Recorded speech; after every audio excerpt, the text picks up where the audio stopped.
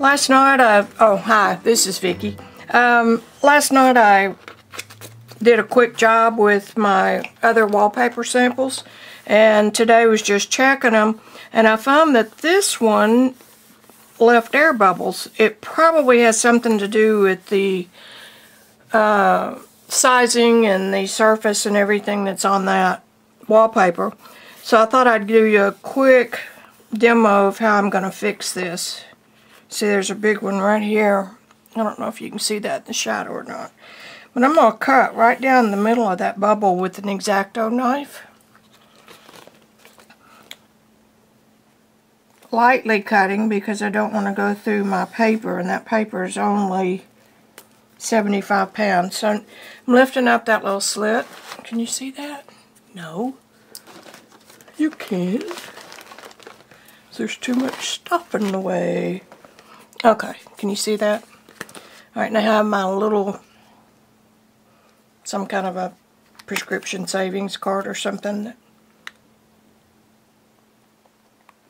makes for a perfect tool. Now I'm just going to slip that under there and press it back down. And I'll do the same for here. Come on now.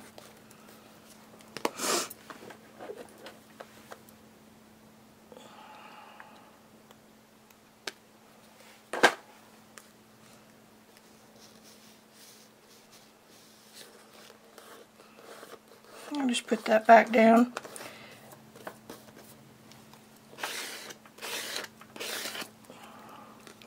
This is not even a problem, really, but it can be worrisome. Of course, now you got to worry about, are those seams going to show? And when you put color on, and if they do, that just adds a little bit more texture.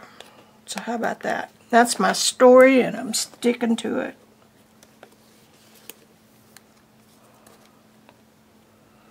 So if you ever get an air bubble in a collage, this is your fix.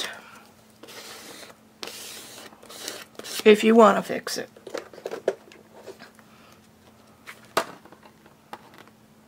There's one right there. Let's go ahead and fix it while we're doing it.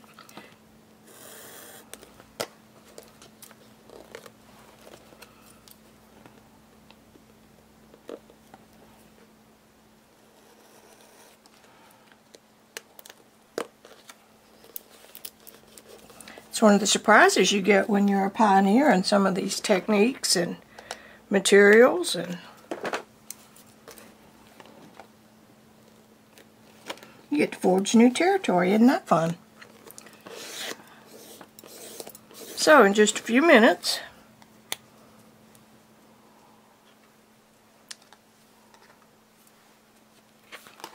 we've fixed most of them.